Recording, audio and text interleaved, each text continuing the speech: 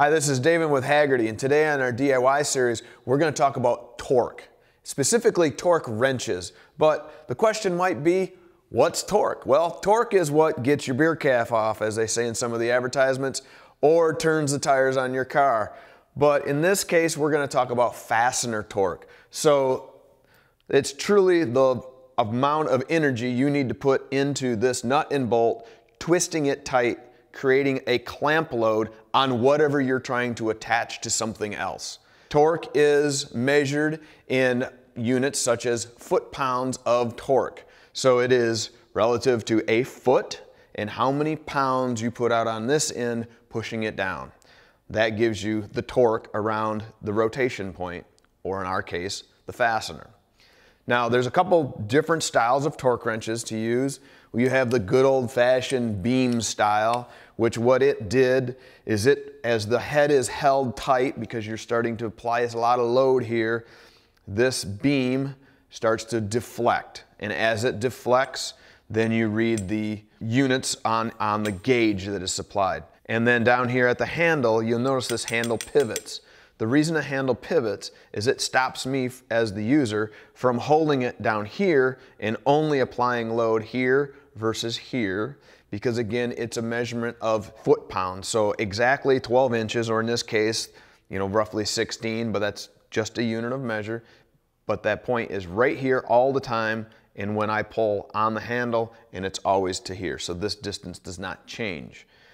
It has some graduations up here on the handle area. This is the gauge portion of it, and as you apply torque to the bolt, this beam will deflect, in this type of manner, and you read foot-pounds. This works when you don't have anything else. However, the issue is, if these aren't treated really nicely, this beam not only deflects when you're using it, but it also deflects when you're throwing it into storage, and this easily becomes damaged.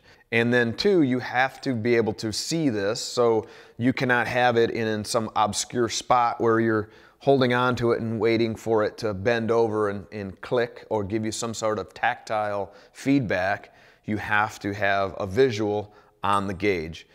Its accuracy also is not that grand. If you're within 5, then I guess you're fine.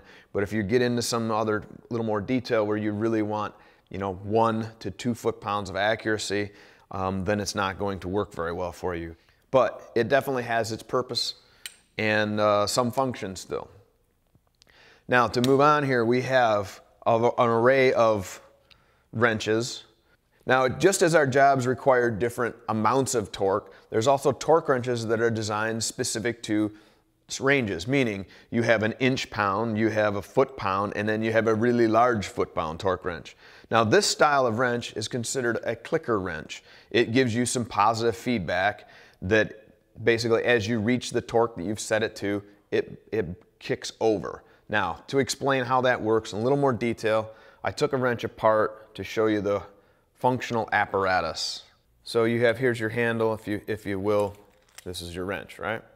Now, what the guts of it, or working mechanism, is here's your handle. As you adjust this handle inward, what you're truly doing is compressing this spring, putting more load onto the bottom of this little puck here, and it goes right up against the end of the wrench. The wrench actually pivots out here at my fingers, and as you go through and add more torque to it, you finally get to the point where it breaks over. So as your torque increases and you exceed the load of the spring, that will give you this over center function. It will click audibly, and then you also get feedback through the handle that you've reached your torque. To adjust these or set your torque value, you simply pull back whatever the release is and you rotate the handle clockwise, compressing that internal spring, and it has graduations marks on here. In this particular case, it has macro adjustments of 10 foot-pound increments, and then it has, call them micro adjustments of 1 to a half, actually, foot-pound of torque. And you rotate this until you get to, you zero at, let's see, get here to 50. So I roll it at 50, the zero's lined up. Now I just go to get the 55, I go 5 past 55. Same general principle as a micrometer, if you're familiar with using one of those.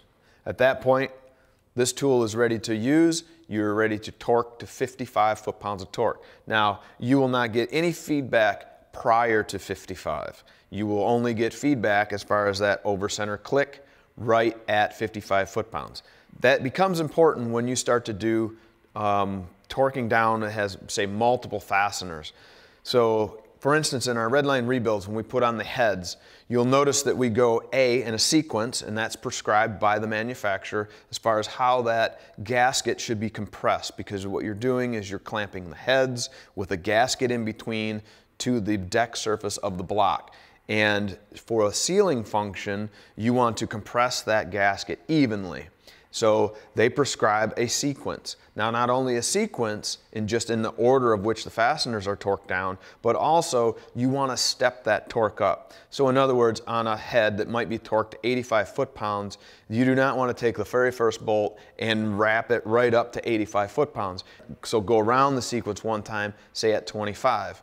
Then you might increment that up to 50 and then go all the way around again. And then lastly, hit your 85 mark. The point is, split your torque value in some amount, something lower than the maximum. About 3 times is the prescribed method that's, say usually used. So to illustrate a torque sequence, this illustration is relative to a 5-lug wheel, but what you'll see is it does not tell you to clamp each lug tight on one side, because that would potentially cause the wheel to cock on the surface and you would have it not clamped down evenly. So you can see that in this particular case, it uses a crisscross pattern because you're located off a center. But if it's in a cylinder head, you'll see that it's actually like a circular pattern. Kind of the same function. The whole idea is that you put your clamp load around the part and that evenly pulls it down. Now also what you'll find in the fastener world is if it is a head bolt, as for instance going into the block, they will give you a recommended lubrication. So sometimes it's sealer, depending if it's going into a water jacket. It may also just be engine oil, or the manufacturer of the fastener may say, hey, yeah, use this exact lubricant that we're supplying with it. The idea is you want clamp load. Torque can be skewed by rotational friction. So if your threads are hanging up on each other, that torque load will be skewed, meaning it'll take a lot of torque, but you're not getting the clamp load. So that's why that's important, and you'll see that in putting lug nuts on your wheels, putting on head bolts, putting on your intake manifold, so on and so forth. So there's always the debate of when you go to store your torque wrench that is this style of torque wrench, do you need to back off the handle and take the load off the spring? I'm going to say yes, because as this spring is held in a compressed state, technically you're making it work. Common sense says if I alleviate that, the spring's sitting in a natural state and is not wearing it. Okay, now lastly we have a digital torque wrench. On the digital torque wrench, it uses a circuitry and a strain gauge to do the exact same thing as far as determining what that torque is. Now, these are a lot more reliable. They're not mechanical. They utilize a battery. You can get into some that actually record if you're doing some sort of production line. You can actually go through and record how accurate your operator was and so on and so forth. This actually does inch pounds, Newton meters, and foot pounds. So it has a little more range as far as what the units are. And again, you can come in and you can set actually a min and max. So this has a lot more versatility. It also allows you to read on the fly. So it has, as you're putting torque into something, you can see where you're at. So I use this a lot like when I'm setting bearing preload. So I want to see what that rotational torque is. I need something that's live feedback as far as what that torque is. So for instance, when we put the pinion nut on our gear swap, I could read that it was 15 to 20 inch-pounds of torque. Now lastly is this little guy, which doesn't look like a torque wrench at all. So in today's world of fastener, they also throw at us not only torque, but they also talk about angle. And what angle does is, I talked about the drag on the threads and kind of getting that skewed number for torque. Angle takes some of that out. You still need to lubricate the threads as required, so on and so forth. But what this guy does is just uses a standard ratchet. It doesn't care how long this is.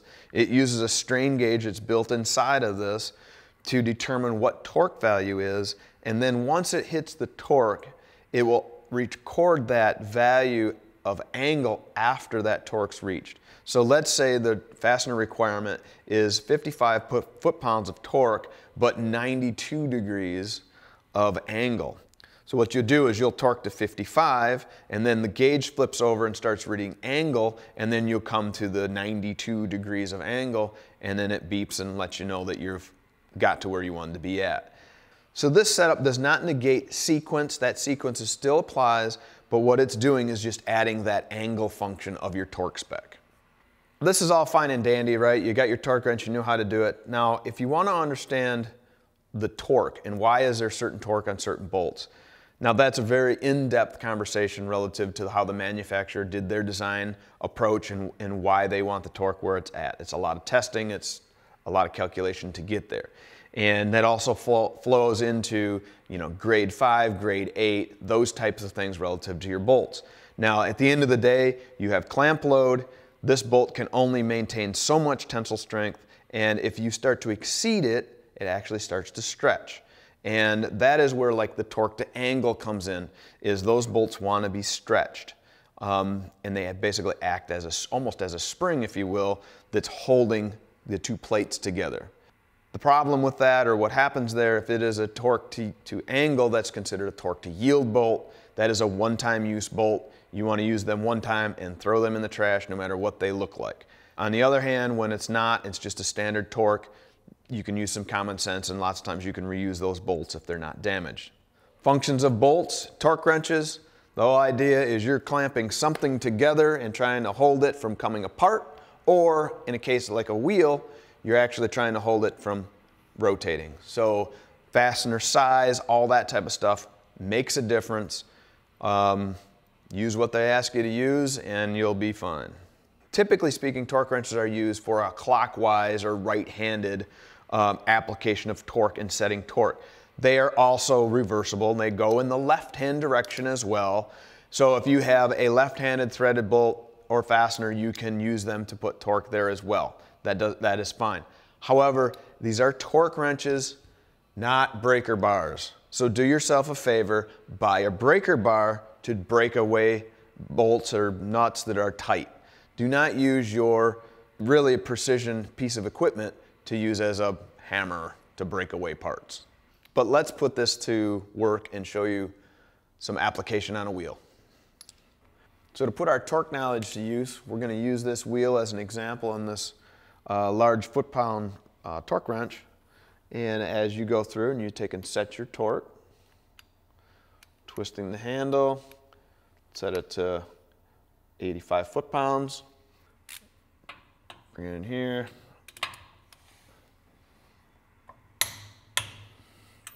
and go in our crisscross pattern.